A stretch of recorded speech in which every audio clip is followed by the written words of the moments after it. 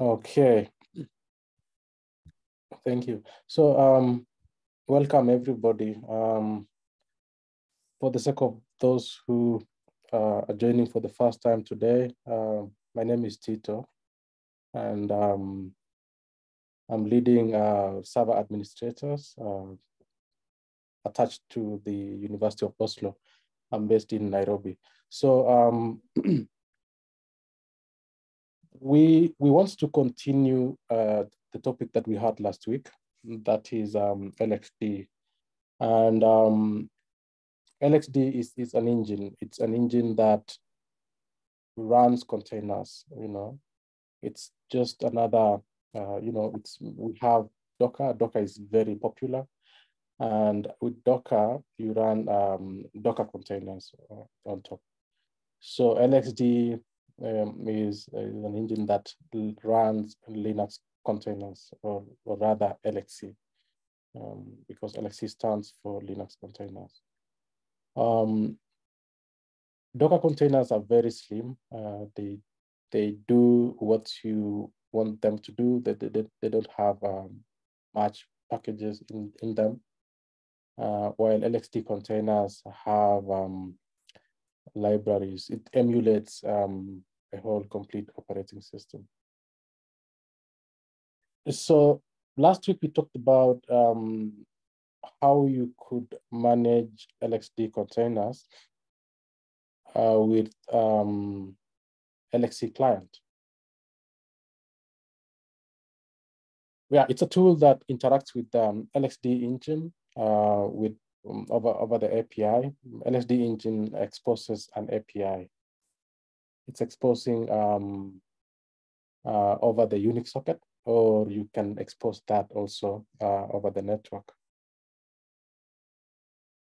But then when you run LXC commands, normally from within the host, you are interacting with LXD engine over the API, Unix socket client. Yeah. So, and that socket is sitting, are you all seeing my screen? Yes, we can see your screen. Okay. It's somewhere in var snap, I don't know, LXD. Let's check what is there.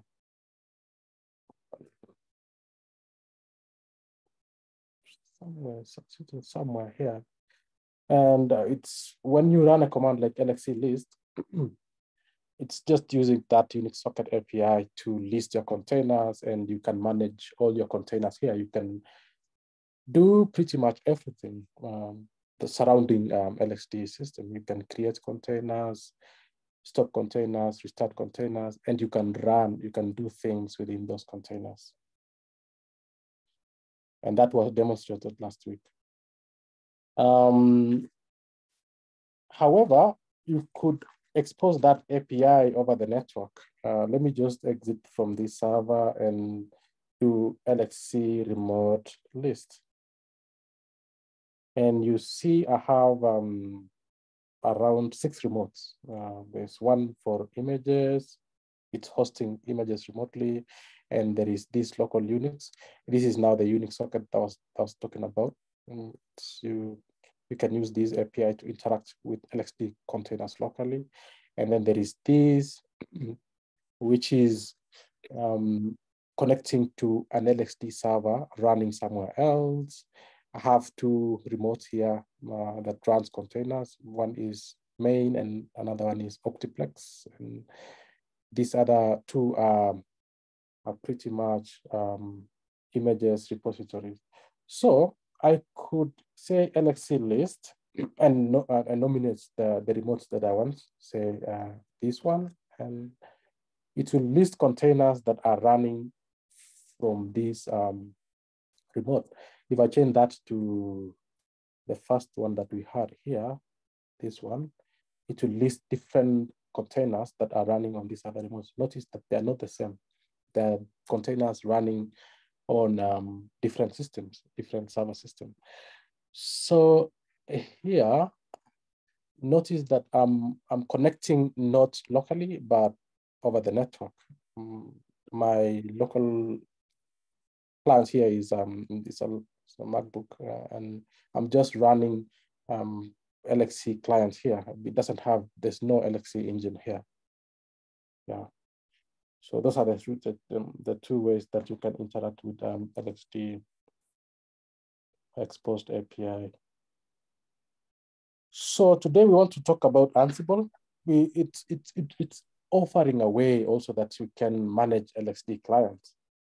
And our DHIS2 server tools. We have two versions of the tools. We had tools that were running bash scripts, and the tools that we are using Ansible to manage our deployment. So the bash scripts really, if you get into the details, is that it's using LXC command line within the scripts. You can, if you go through the scripts, you notice that whenever whenever we wanted to do something within the container, we were connecting with LXC and then do things inside the container and then, finish what we were doing. Yeah, that means it's using LXC client, and under the hood. But with Ansible, we are not using LXC clients. How are we connecting with Ansible? That is something that we want to talk about also today. So I'm going to take you through our tools. And these are our tools. With these tools, you can deploy DHIS2 and its components, application stack. It has one database and then the instance itself, and then other optional items like proxy and monitoring. You can pretty much deploy that with Ansible. So Ansible itself has building blocks. It has items, things that makes Ansible complete. And one of those things is modules. I'm going to just edit one of the files that we have here. It has a list of tasks. Like this one, it has a list of tasks. And on the very top is just a task, the name of your task. And then there are a few directives here, like become directive. You instructing Ansible that within this task, the task is ending down here. You want to elevate rights. That is the purpose of this line here. And then also you could define variables within that task. And then this one here is the module. This one here is one of the modules that I wanted to talk about. It's a building block of Ansible. And what are the modules? The modules are really code written, and they are performing particular task. Like this module here, its main purpose is just to create container. It's LXD container. It's used to create container, and it has so many things that you're just creating container, but then it has attributes that you want your created container to have. If you follow through this one task here, is that you could even state devices that you want for the created container, and this is just one of them. You can also say add other device that you want your created container to have, and you can specify where you want to get your images plus other parameters, as you can see here. So this is just one of the modules. And if we check another task here, DHIS2 setup.yaml, is that it has so many tasks. As you can see, it's a list of, it's a YAML syntax arranging tasks into lists. This is one of the tasks, and then this is another one. And the list goes down until, I guess, to the very end. And these all are tasks that just arranged in vertical order. Mwale, yeah, I see your hand raised. Yeah, there's this question that I've been thinking about, for a long time. So I know Ansible. It was developed by Red Hat, right? Mm. So now, do you think by any time, maybe in the future, these guys from Red Hat, they might want to push a license on Ansible? What will happen No, to this installation in the future? no, Or it will remain open source for a long time or for eternity? one is that Ansible is open source, and major players within Ansible world is Red Hat. They're the ones starting the Ansible thing.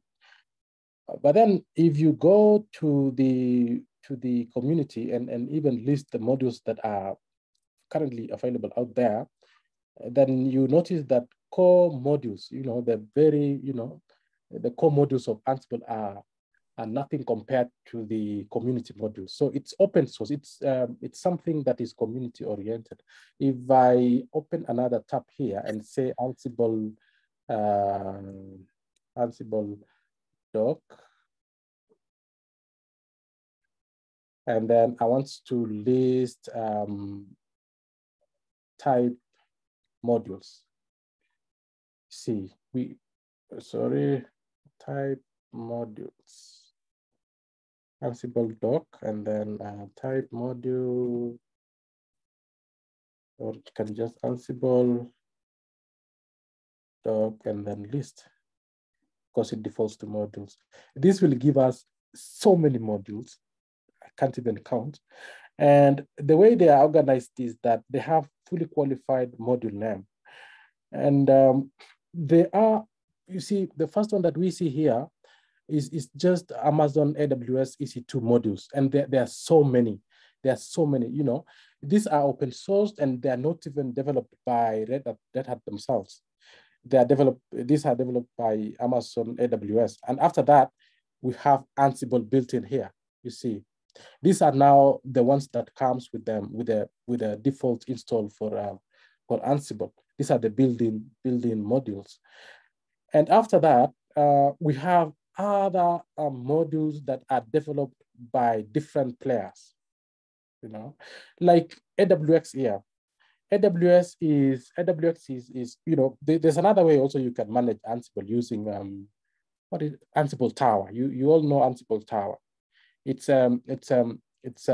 web interface that you can interact and manage your Ansible host from it. You can log into the Ansible Tower, and then you can just pretty much do things in an interactive manner. You don't use command line. Right now, our tools are using Ansible command line, but Ansible Tower is a tool that is developed by Red Hat, and it's licensed. You cannot. It's under the license. But then AWS is the open source version of it. You see here, and it has modules also surrounding the same. Yeah, so I think Ansible major players that do develop Ansible are Red Hat, and it is something that it's outsourced. It's open source. Anybody that wants to develop their stuff on top of Ansible can do that, and that is why you are able to see all these modules that we have right now here, and the list goes on and on. Like in our tools, the modules that we use are community general modules. Let me just try and see if I can community general. Yeah, these are the modules that we are leveraging, that we are using. And these modules are developed by community. They're not even hooked to Red Hat themselves. They just give you the core utilities, but then everything else that you want to do, you can do yourself. Okay, I think that's enough. At least should we say that we are safe then? Can you confirm that we are okay for the next generation using Ansible? Yeah, good thing is right now Ansible is open source tool. It's not proprietary.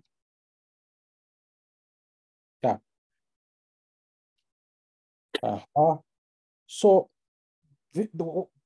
when we were at that at your question, we were able to see, I mean, modules that are available for us because we were talking about modules.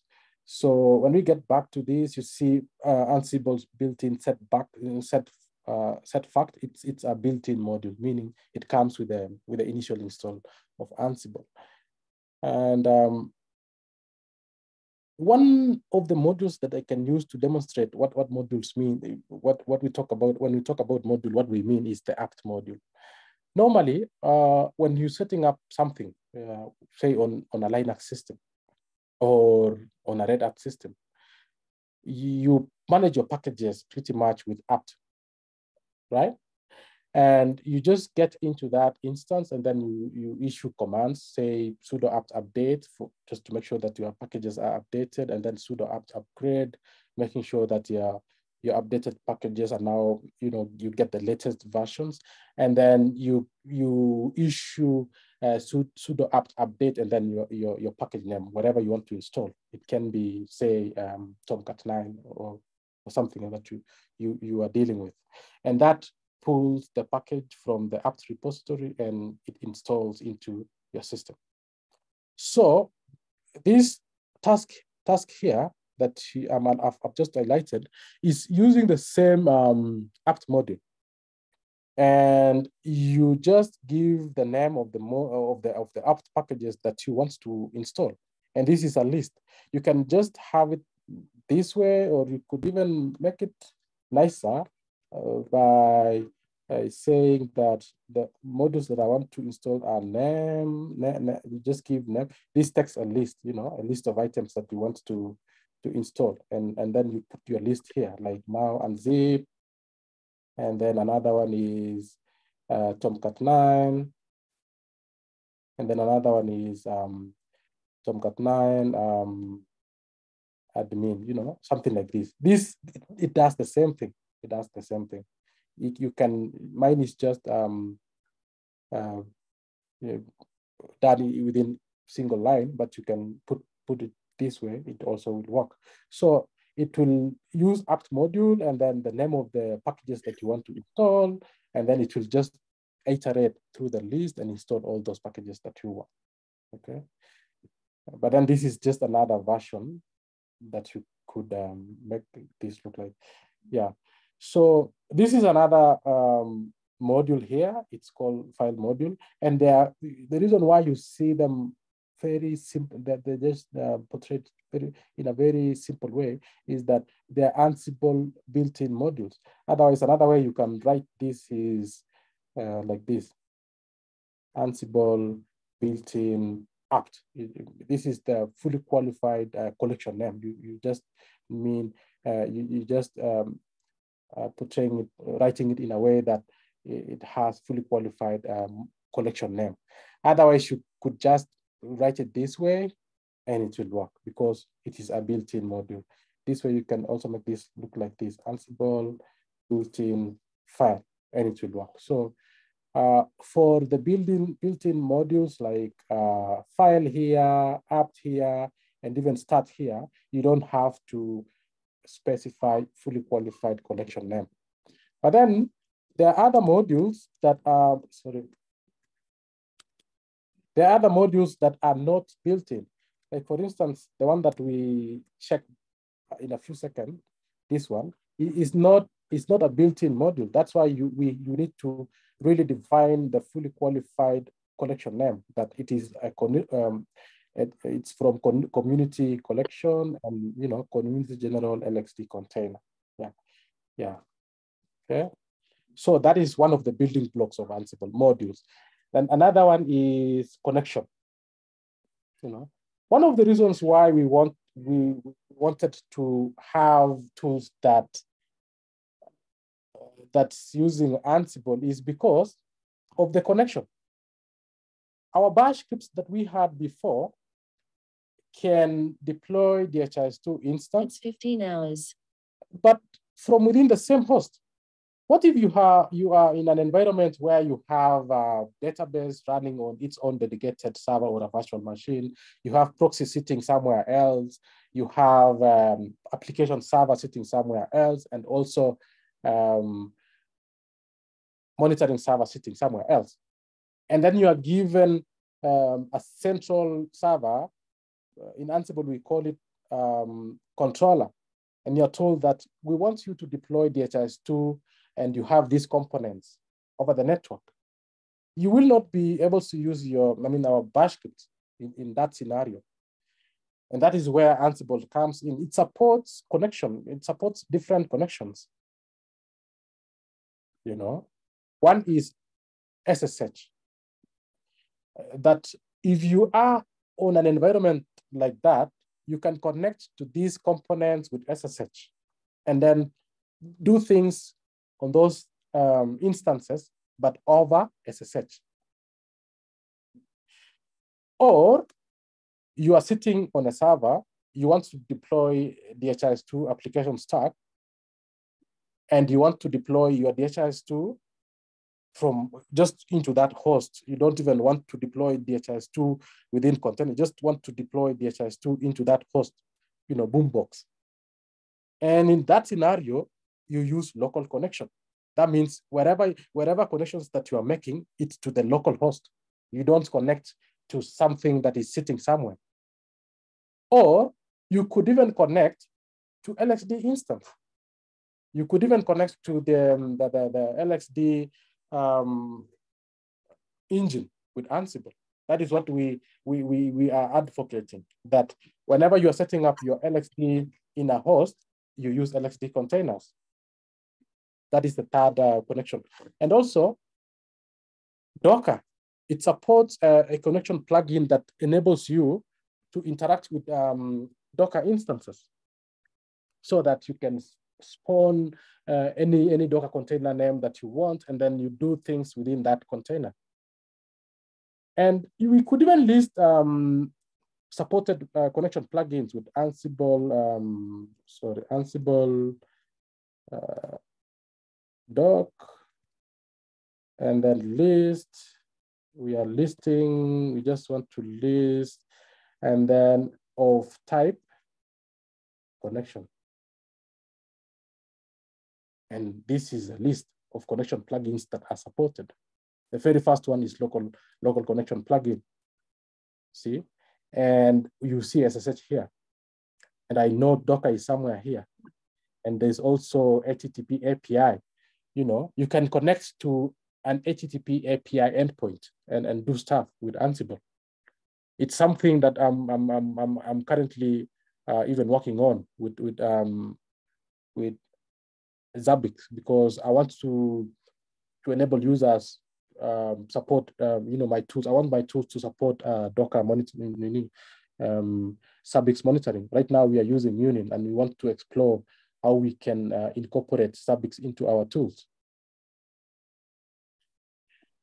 And here is LXD. This is the one that is enabling us interact with LXD hosts. You see LXC here. It's not even the only way you could interact with LXD host. You can also use LXC if you want. And if you have Kubernetes, you can use kubectl also. Docker, you can manage Podman containers. Podman is Kubernetes, sorry. You can manage when you have Podman connection plugin. And all these other connection plugins are supported. So right now, our tools are supporting 3 connection plugins. That is LXD, local, and SSH. If we just see what we have with LXD.YAML task, see here that we are instructing this particular task, that connection plugin that we want to use is local. Because when you are creating a container, you are just creating it within the local host that you are sitting on. That is why you're not connecting anywhere. You're just sitting on that host and you are creating a container. Okay. But other things that runs, to do things within containers, like apt update, and pretty much things that you do. Even our task here is using LSD plugin. It's using LSD connection to interact with those containers. Okay. Yeah. That is another thing that you could have a discussion around Ansible. And there's a variable that we are enabling users to decide which connection plugin they want to use. It's not something hard coded. You could change within inventory host. There's a variable here where you can define the type of connection that you want to use. It's called LXD connection.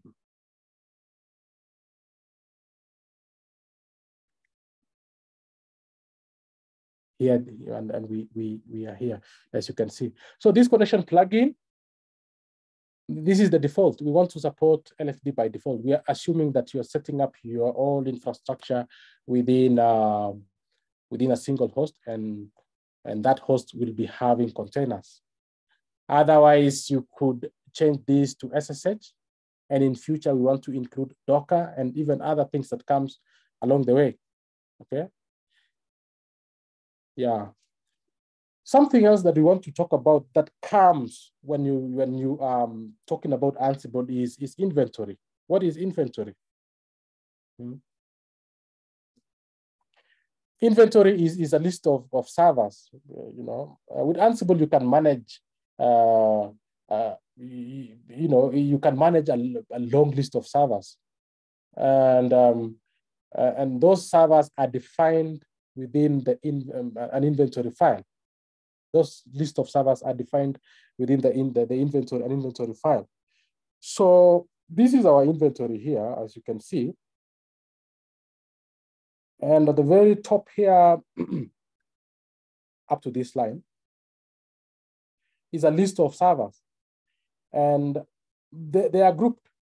We have web servers grouped under that. And then you have database servers, and then you have instances. These are DHIS2 application instances. We create containers running particular instance, and then monitoring. For monitoring, we are using Union right now, but in future we want to add also Subbix. It's something that I'm working on right now.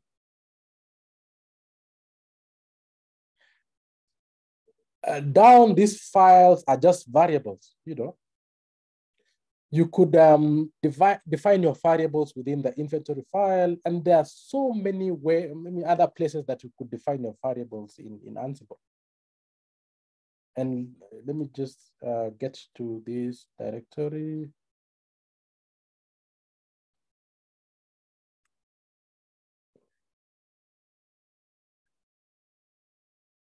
Yeah.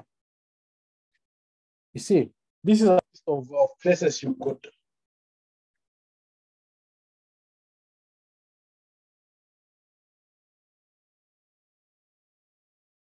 could define your variables in.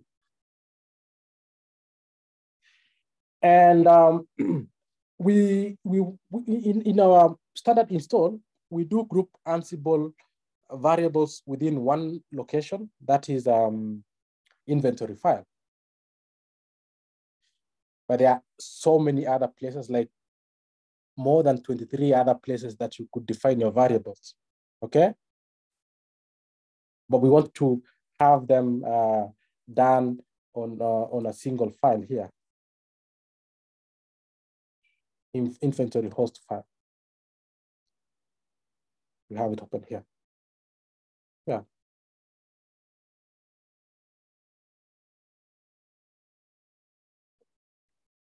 And then there are filters. Filters is just an Ansible way that enables you to manipulate data when you are running your playbook.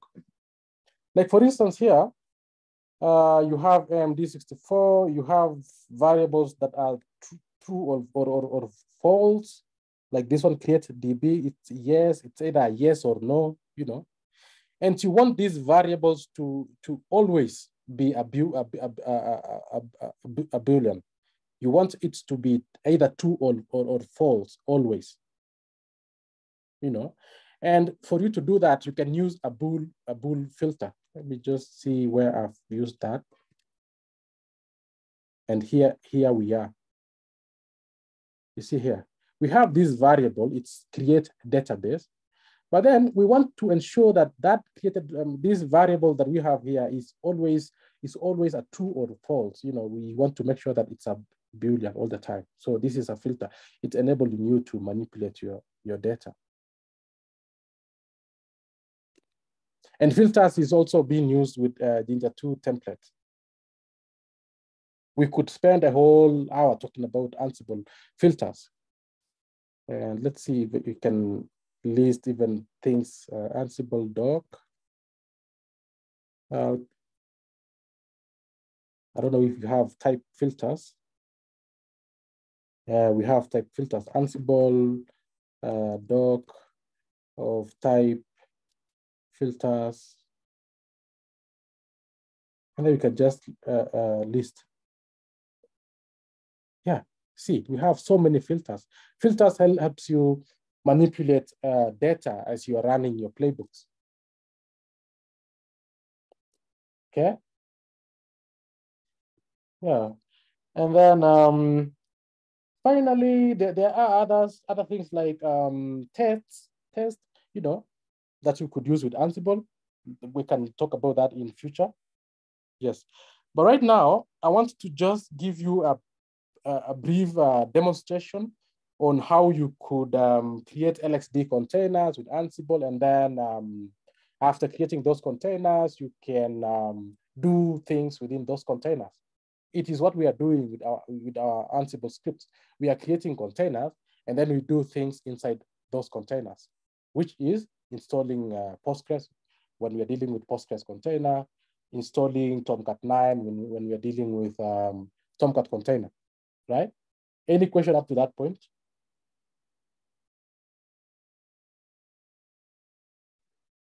Hello, Tito. Can you hear me? Yes.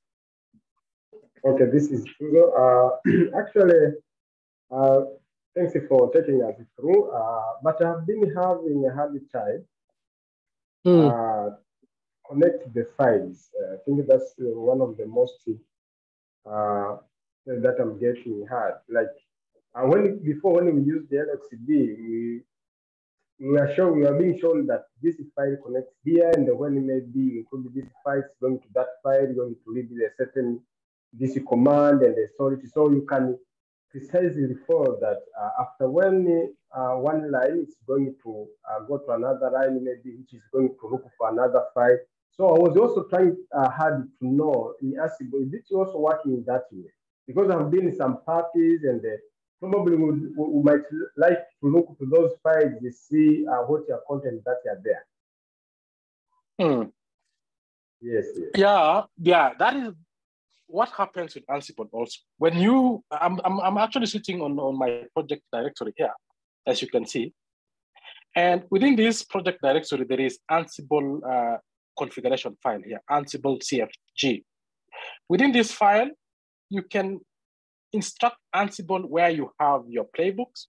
You can instruct Ansible where you have your roles. I've not even talked about roles, you know. And the main playbook that we run here is dhis2.yaml. It's just few contents of dhis2.yaml. This is the playbook that you run, and it deploys dhis2 application stack for you. And as you can see, it is grouped into roles. You see, there is a role that deals with Postgres, and then there is a role that deals with dhis2. And then the last two are proxy and monitoring. These last two roles is gonna set up proxy for you. It's not mandatory, it's optional. Maybe you have your proxy configurations managed somewhere else and you just want to run your application server here, then you don't have to run this kind of role. And then there is also monitoring. Maybe you are already established monitoring infrastructure in your environment, and you just want to do that manually, then you don't need to include this role. So roles is just a way of grouping tasks that are related to one another. Like here, we have Postgres role.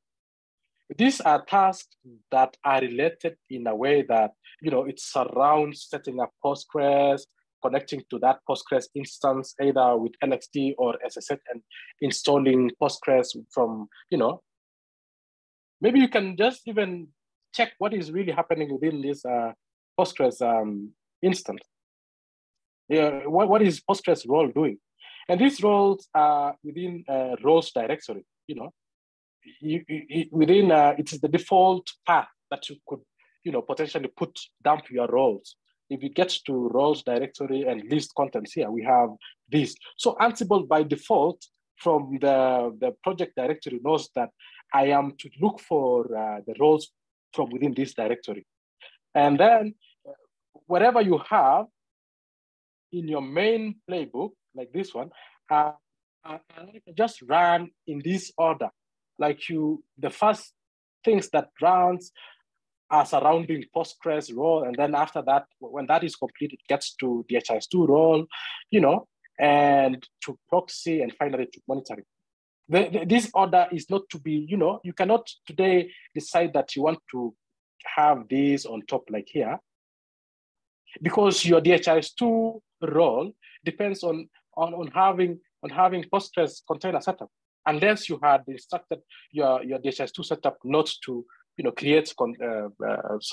not to use this database here. You want to use some database running elsewhere. But then if you're gonna be using a database defined here, then it means your Postgres role needs to come first, because that way it's going to connect to Postgres. Your Ansible is going to connect to your Postgres instance, create a database. If your create database variable is true, then it will create database there, and then create database role, and then that role is going to have username and password.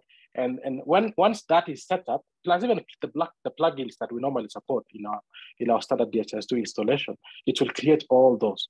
And then after that, it goes to creating your DHIS2. And at that moment, the database is already set up. It's just waiting for connections. And then thirdly is proxy. Once you have your DHIS2 set up correctly, everything works well, and Postgres is set up and it works well, you can now move on to proxy, because proxy at the end of the day is connecting to your instances. And your instances are connecting to Postgres. So it follows the dependency. Like your DHIS2 role is depending on Postgres. So Postgres needs to come first, and then DHIS2 next, and then proxy, and finally monitoring. Because monitoring is gonna be hooking to proxy instances. It's gonna be connecting to DHIS2. You want to monitor all these instances. So that's why it comes last. Otherwise, if this one comes first and you don't have your containers that runs Postgres, DHIS2, and proxy, it will fail, because it wants to connect to those instances. So that's why it comes last on this list. And then we get to one of the roles, say theme, roles, Postgres, task, and then main. This is the main. Main is actually is the file that Ansible finds within the role. It doesn't see other files. It sees the main. And then within the main, you call other files now. You call other files within the main, like this on Postgres install.yaml. You're including other tasks within the main. And it follows this order. Okay, it follows this order that you define. That it will include tasks specific to the connection that you used. And then after that, these are the common tasks. You see Postgres installed. Wherever the connection that you are using, there are things that needs to happen. That is PostgreSQL installation. Even if you're using connection SSH or connection LXD, you need to install Ansible. You need to install Postgres there. You need to sudo apt update and then install those packages and run tasks within that instance, irrespective of whether it's a container or a dedicated host. These are the common tasks. And then the first tasks here are very specific to the type of connection that you're using. This is a variable.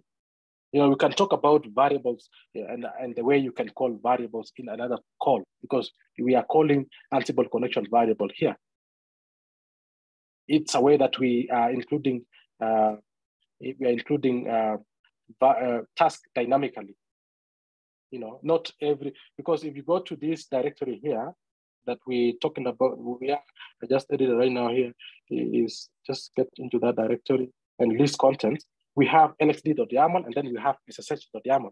So if your Ansible connection is SSH, then this playbook is going to be included. You see, and it has things. Sorry, if I said SSH instead of LXD. If your Ansible connection is LXD, this playbook is going to be called. And these are the things that are specific to, they are very specific to the LXD connection, that if your connection is LXD, then you need to create container. This is why this task here, LXD container create. And then after that, it does some few other tasks within that container. Otherwise, if your Ansible connection is SSH, then this is going to be called in that order. And these are the things that I want to do with a remote host that I'm connecting with SSH. See, notice that I want to enable firewall, but before that, I enable SSH be port 22. This is the default. Otherwise, it needs to check SSH port variable. Otherwise, if that is not defined, then it's using the default, which is 22. Okay. So these tasks are executed in the order that your playbook is actually calling them. And there is dependencies. Okay. I don't know if that answers your question. Yes, a little bit. I think I'll be having, I need to take my time to go through each and then familiarize the order, because I think the most important here, what I have seen is you need to know the order which needs to be executed first and which needs to be executed last. That's the most important. Yeah. Okay. So yeah, because I see time is moving very fast, let's just jump through the demonstration real quick so that things that we are doing here would at least make sense. I'm going to SSH to my local host here, local server running here. And then I have some few playbooks here. I'm going to delete this test container. LXC, remove, test. And then we're going to spin it up with Ansible. I'm going to use, we have two playbooks here. One is create container. See this. And on very top of it, we have var prompt. It's going to prompt us to supply the container name, and then it's going to prompt us to supply the container's IP address, the one that whatever that we want. And then, but then notice that within this var prompt, there are defaults. If you don't do anything, you just press enter, then it's going to default to DHIS2. It's going to default to default container name DHIS2. And if you don't do anything also, it's going to default to the IP address 1.30. This is another way of defining your variables. Var prompt, it's prompting user to supply variables during the play runtime. And then we have vars. These are variables that you want to statically, you want to force them to, you're defining them statically here. That Ansible connection is going to be local, and then your network is this, it's just for demonstration purposes. Otherwise, I have set up network prior to this call, and Ansible, I have initiated my LXD environment, and it's using this network, And then notice that even within this, I'm doing I'm adding some other Jinja 2 functions that that gives me a gateway out of the LXD network, and things like name here is taking variables that we just defined here. We said this is container name. It's prompting us to supply container name, and this is where it starts being used within the same playbook. And also IP address. This is a prompt that we got here, IP address, and it's gonna use it down here. Yeah. So if we run this Ansible playbook, create container.yaml, you see it's prompting me to give container name. I can say server admin. If I don't supply name here, it will default to DHIS2. And then it asks me for the IP address. Notice that it defaults to the 30, but then you can put something else, say 80. And then it will create my container based on these details that I supplied here. Okay, so it's creating container now. So we are not using LXC here, LXC command line tool, but we're using Ansible. And you see now container is created. And if I do LXC list, we see server admin container is created, and it has the address that we just supplied here. So this is really what's happening within my Ansible scripts. I'm creating containers with this module.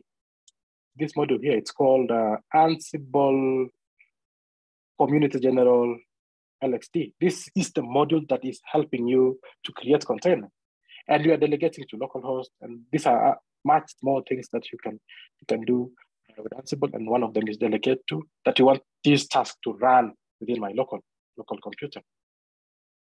I'm not connecting anywhere to create container. I'm just connecting to myself to create this container. Okay. So container is created now. Server admin container is created, but then in our scripts, we want to do things within that container. We want to install Tomcat 9. We want to install Postgres, for instance. We want to install Munin and so many other things. We want to run firewall, Yeah. So this is another role another task that I have here, playbook that I have here, install packages. This one here. So we have this. It's going to install Tomcat 9, for instance, for demonstration.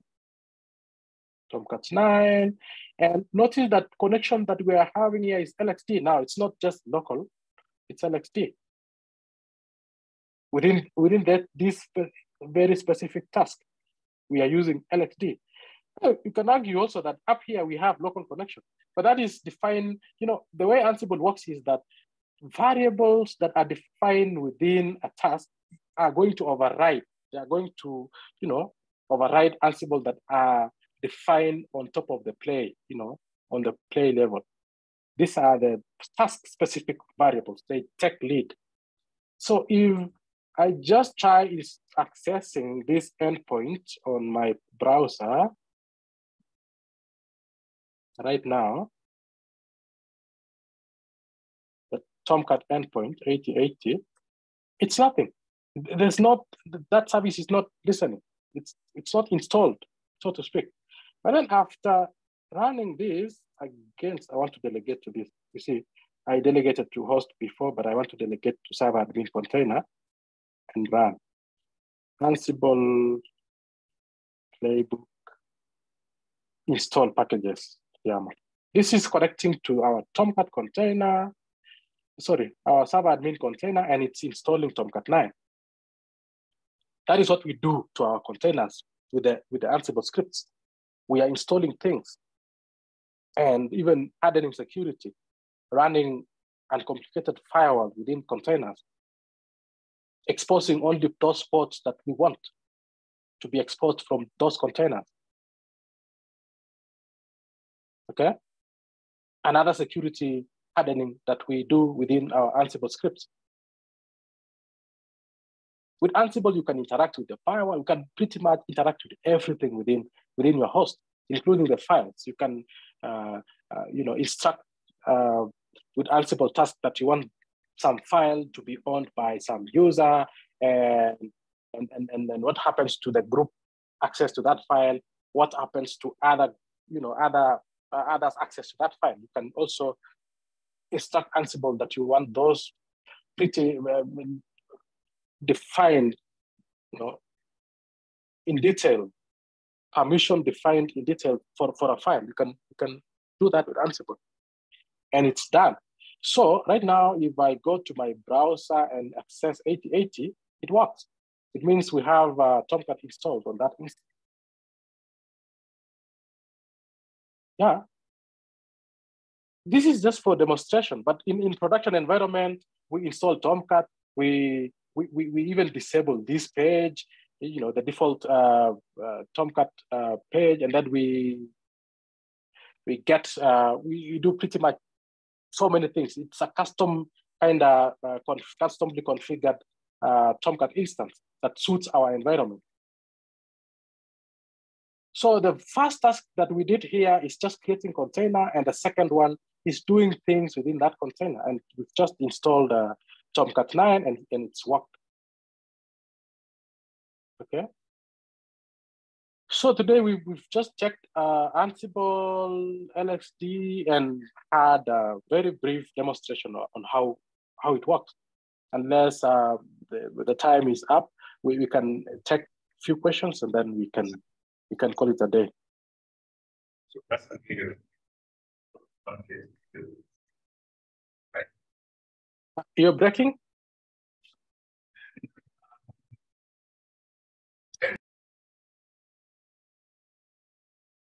Hello?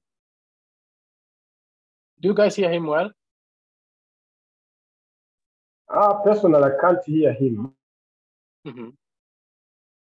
We are not hearing him. Yeah. Tito, if we can yes. have like this record and go back, because it's too much information in a very limited time. So for me, it would be better if we can have like kind of records, or if maybe you have PPT, we can go back and try to learn more or to master what you have shown that. Yeah, before we started this call, we recorded our sessions.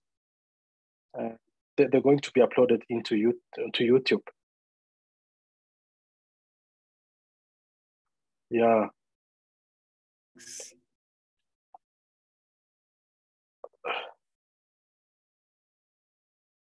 Yes.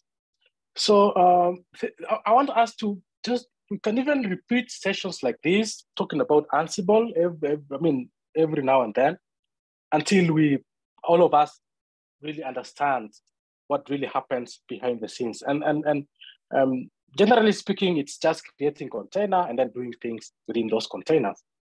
That is what we are doing with our installed scripts. And those are the major things that I have demonstrated within this very short time.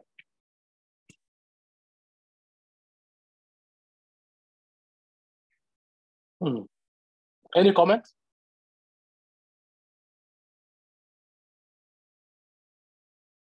For me, no comments. I think it needs more of practicing because, as the previous said, it has a lot of to learn over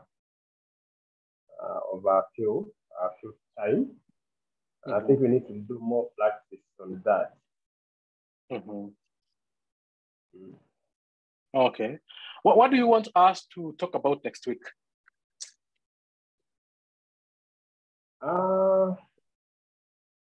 Yeah, of course, I remember in one of the suggestions that I said earlier that we have been doing this server and they probably come up with some automated script to help us quickly set up the DHS2.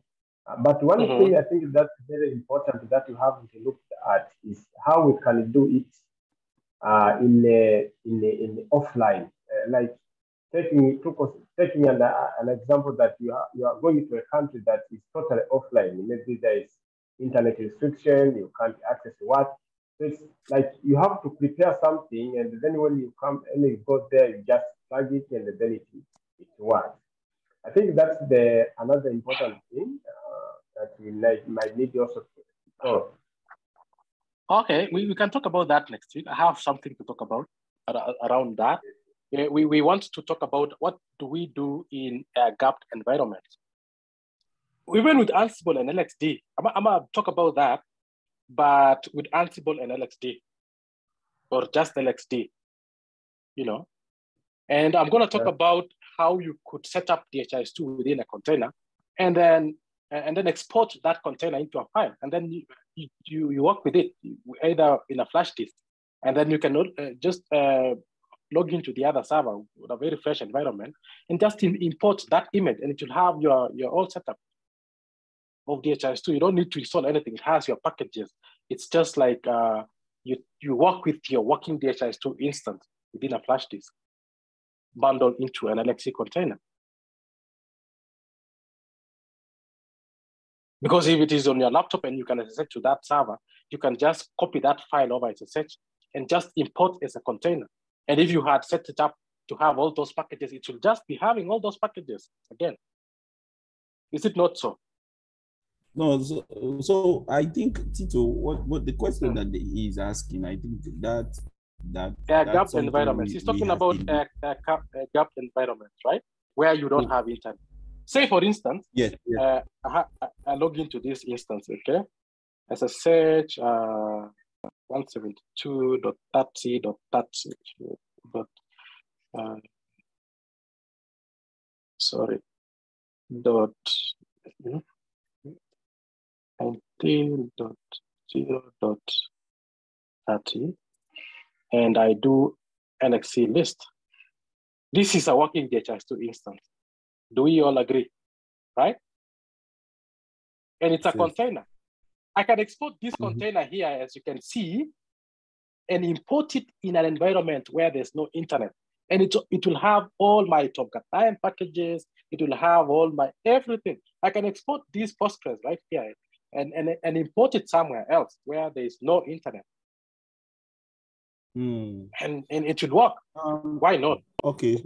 So Tito, what we are saying now, let's say for instance you have a desktop, right, which is totally offline, and you've exported these containers and you want to import it. So you basically have to like install the LXC in the local one. Yeah. I've assumed something. I've assumed that your that's exactly because you as an LXC setup. Yeah, but also I know I have actually used before the ISO image that has match packages that on a very remote environment you mount that ISO image and then you install your packages from that ISO image. I've used that before. So but then you need to prepare that. Okay, you have to prepare the ISO image of the okay. That's exactly what you prepare your ISO image that has your packages. It has your Tomcat packages, it has your Postgres packages, it has your pretty much applications, or rather the packages that you want when you're setting up DHIS2. And then you mount it on that remote server. And then you use, or rather you install your packages from that ISO image. I've used that before. That's another way. I think that answers his question, because that's exactly what he the next thing he might ask now is how do we create those ISOs in each row? Okay. Yeah, it's an interesting topic to talk about also.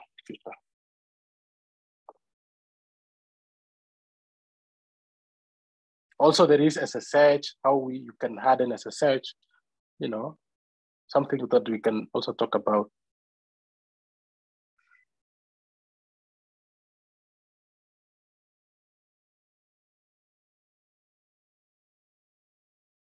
So I think we can come up. Yes. So I have my own question was that we with Ansible, we the installation, the web server that we have was the Nginx, but I don't know if the Apache 2 is now working, because I saw from your script, it is working now. Oh. Yeah, it is working now. When we had our initial Ansible tool setup before, you remember the time that I demonstrated how you could set up DHIS2 with Ansible. At that time, we didn't have the Apache module was not working then. But then I have actually completed developing it, and it works right now. So within this, let's search. Vim inventory host. There is proxy. Yes, I saw it on the script. I saw it. So now, now even my install scripts right now are using Apache 2 because I was testing. Otherwise, before we were using Nginx. I'm also thinking of something like proxy. It's another proxy that's out there and it's very robust. Yeah. And right now you don't have to give full path of your DHIS2.war file. You can just give the version. As long as you have internet connection, it will pull the release file and then it will choose the version that you want. You can even change this to 239 and it will install your latest version, right? So it's pretty much looking simple for the end user. However, you could, if you don't want to use version and you have your own file, then you can say DHIS2 war file and give path to where you have your DHIS2 file. Yeah, for the cases of custom made, you build your custom DHIS2.war and you want to deploy it, then you can just put it here. Like you want to deploy your DHIS2 from custom WAR file. Yeah. Otherwise, for the most use cases, the public use cases, they want to just deploy DHIS2 instance developed from University of Oslo, and they can just define the version that they want, and boom, they'll get that. This goes up. This goes up as in you cannot deploy 239 and then take it back to 237 later on. No, because you can deploy 237 and then you go to 238, or you can only upgrade, so to speak. Okay.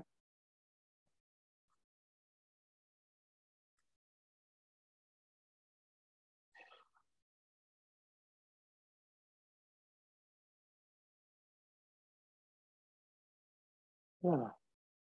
So I think we can stop at that point today. Yeah. What do you think? So yes, I think this is fine. Can we have both videos?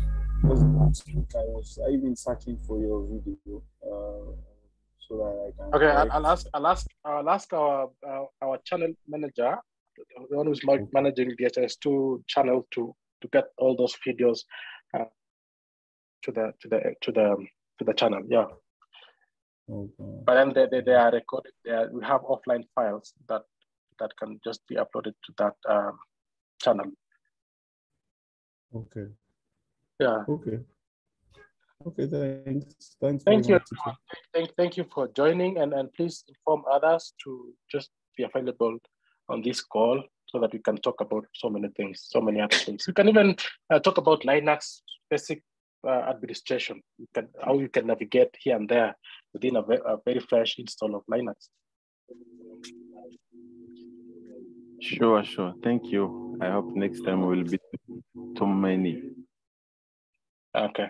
Thank you for also. Okay. Thank you. Bye-bye. Bye.